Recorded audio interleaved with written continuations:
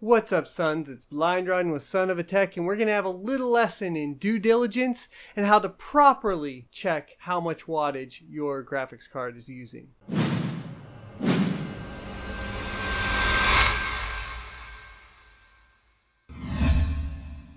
There seems to be a little bit of miscommunication, maybe that's on my end, and I apologize. I am testing for what the total power draw of your graphics card is going to be if you bought one that I've showed in my videos. Today I'm going to use an example of a card I'm testing right now. It's going to be the Sapphire RX480 Nitro Plus. It is the 8GB model. We're going to go through this real quick. First, not every card and not every PCB design is going to have a sensor detecting the flow of power to every single component on the board. This means that there's only a couple ways you can actually test true power consumption and total power draw. The way I have decided to do this is with a kilowatt. Now, yes, the kilowatt is going to detect and tell me how much wattage the entire system is using.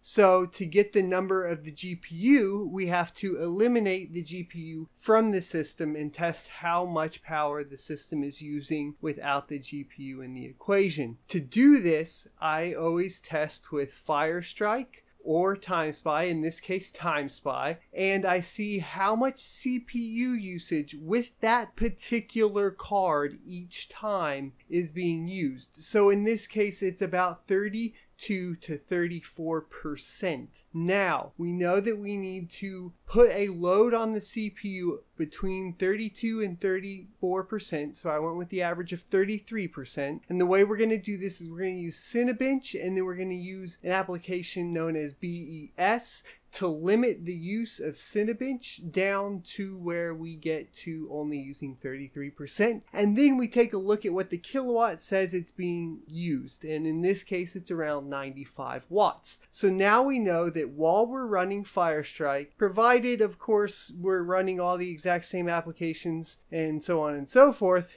we know that we're only using 95 watts. Now we can put the GPU back in and we can actually see two things. We can see how much power usage the GPU is using at idle. In this case, it's around 40 to 45 watts, which is about right. It's about 35 to 50 watts, which is what you would expect because typically it will ask for 35 watts from the PCI rail to even boot up. So now that we know that, we can go back in, run the test bench, in this case TimeSpy, and when we run it, we can go back down and we can record, is what I did. We can record the number on the kilowatt and then subtract the number that we got when we were running our Cinebench test. So in this case, it was about 275 watts, and then we would subtract the 95 watts. So in that case, we have about 180 watts of total power draw coming from the GPU alone. Which means, yes, there is no fucking possible way that an RX 480 is only using 100 watts of power. And that is blatantly fucking false.